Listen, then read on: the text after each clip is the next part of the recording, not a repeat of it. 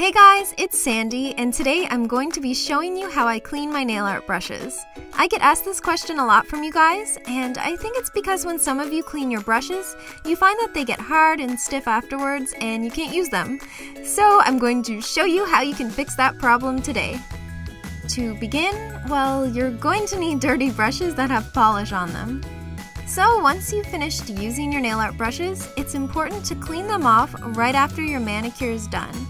This ensures best results when trying to remove the polish from the bristles. To take the polish off, I use a cotton pad and some nail polish remover. I prefer this over pure acetone because it doesn't dry the bristles out. Wipe the bristles in the cotton pad until all the polish is off.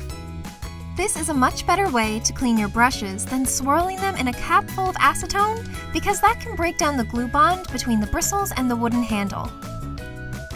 This came out looking like an owl's face for some reason. I don't know, what do you guys see in this pattern? Now this is where your brushes can end up drying out and becoming really stiff. The trick to prevent this is really simple, just swirl the brush in water.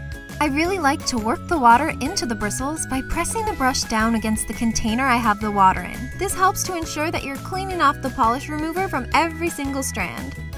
The last step is to reshape the brush with your fingers. This is also really important so the brush dries properly for your next use. Then lay it down to dry. You can also choose to do this part with the water in the sink if you'd like. I normally do it there, but I just thought I'd use a little container of water today because it's easier to show you guys on camera.